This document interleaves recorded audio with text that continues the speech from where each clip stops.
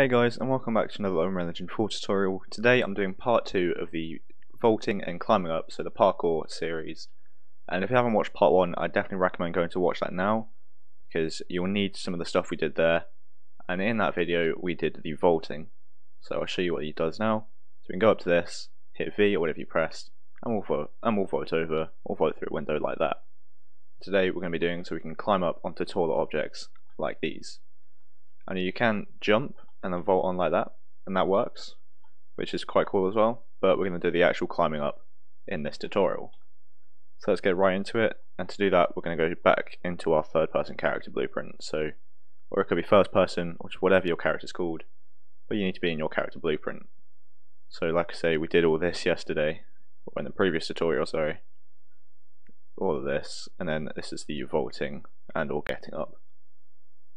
So now we'll do the climbing up off of this branch here where it says true. So where we've got the branch should play a climb. Off of false it goes down to the vaulting. Off of true we're going to come up and just get a sequence, and this is going to be for our climbing up. We'll just get a sequence, drag that up here like so. And then off of this we're going to get the line tracing for objects again, so we can just go back here, copy and paste this, so line trace for objects and make array. Just copy and paste that and plug that obviously into then 0. Move that up here a bit like that. Actually I'll just move it over a bit more, give some space. And over here what we're going to do is right click and get actor location like so. Right click again and then get actor forward vector, and off of the return value for the actor location we're going to get an addition node, so a vector plus a vector, and we're just going to add 200 on the z-axis, and we'll plug that straight into the start on the line trace there. We'll move this up, and then off the return value for the get actor forward vector we're going to get a multiplication, so a vector times a float, and we're going to set that to times 70, and we'll then off of the addition node up here we'll get out and get another addition node, so a vector plus a vector, and then plug the multiplication into there as well, and we'll plug this into the end like so. I'll just clean this up a bit, look a bit neater like that. There we go. I'll move this over just a tad like that. And so we're doing another 2 traces like this, and we'll do another one after, and this is to check that there isn't a wall above the wall we're trying to climb up on, so that you can actually climb up and it's not going to glitch out and try and climb up a wall that hasn't actually got a top to it. And we're also going to do it so there's nothing above the player, so if there's a wall but there's kind of like a roof above the player, it won't be able to climb up and glitch through the roof or anything like that. So then off the return value for this line trace we're going to get a branch like so, plug that in accordingly like that, and off of true we're going to set a new variable, so let's make that, so plus variable, and we're going to call this can climb question mark like that, or can player climb, or anything like that along those lines, and then we'll just drag that in and set that off for the true like that, and set it to false, and then we'll get another line trace for objects like this and plug that into there. And then we'll go down here and right click and get actor location, and we'll plug that straight into the start like that, and then we'll also come off the return value and get another addition, so vector plus vector, and again we're just going to add 200 to the z, and then plug that into the end node like that.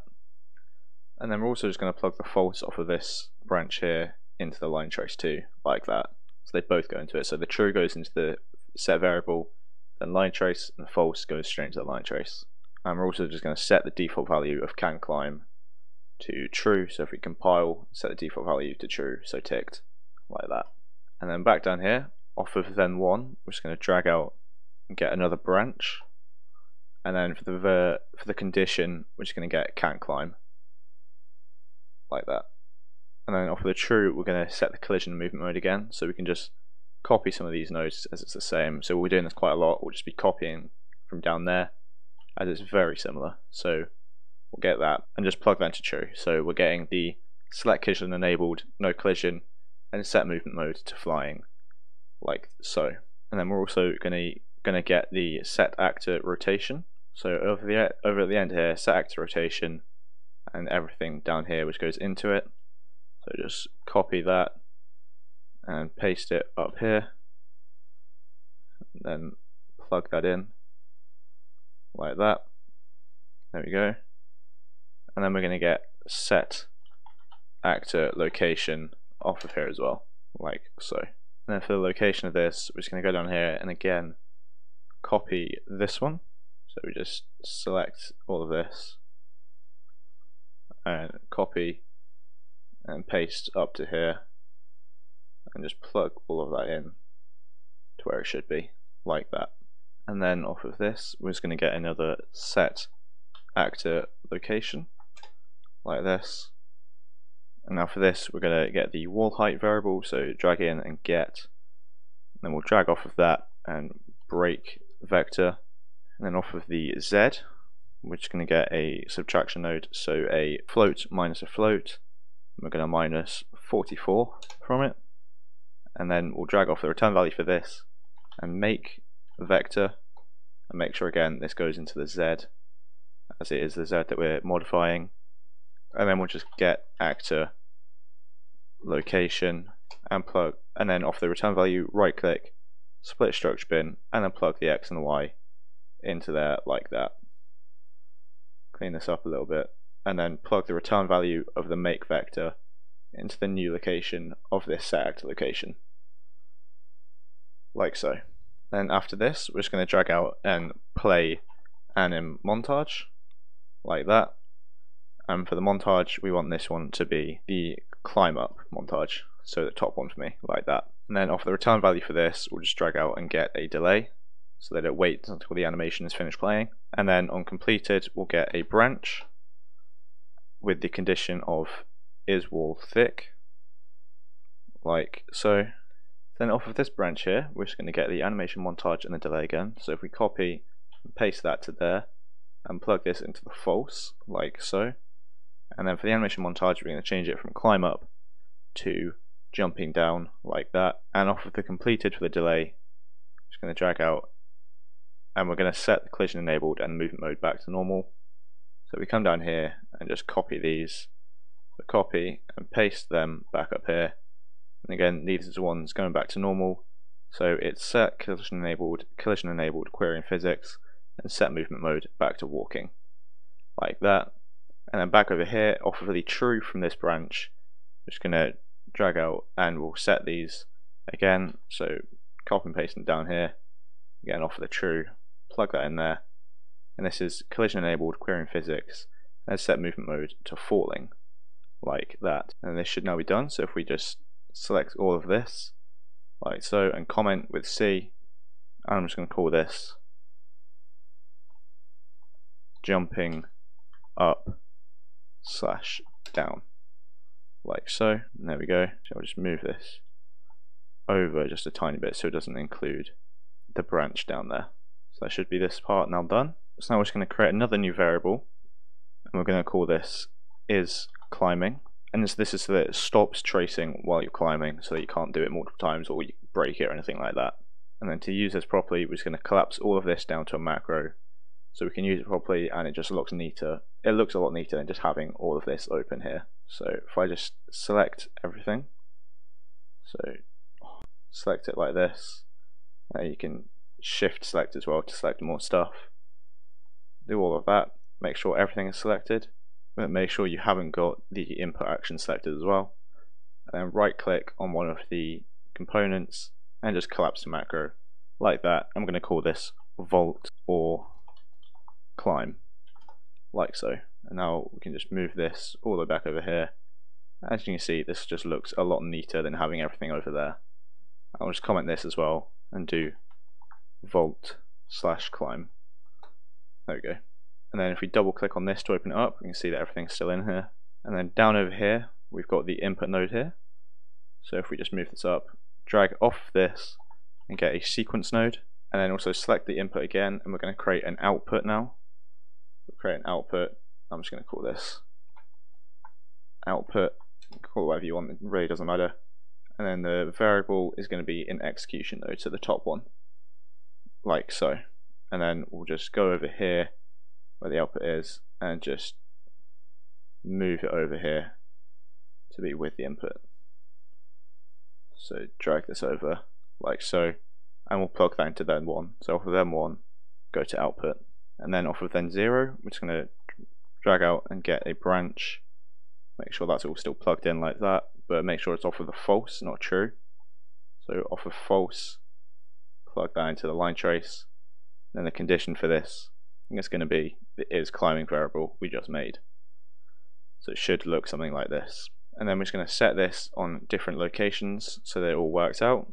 So the first one we're going to do is by the vaulting. So just before we set the collision enabled and all of that, we want to just get is climbing and then set it, plug that into there, plug it, the false into there like that, move that over, and we're going to set it to true here, so make sure you tick it. And then go back up here, off of the climbing, so just before the can climb branch here, so just after the branch here, sorry, where it says can climb, before we set the collision, off of the true again, we're just going to set is climbing, and once again set it to true, so it should look like this. Make sure everything is plugged in, and then we're going to go over here to where we have the set movement modes.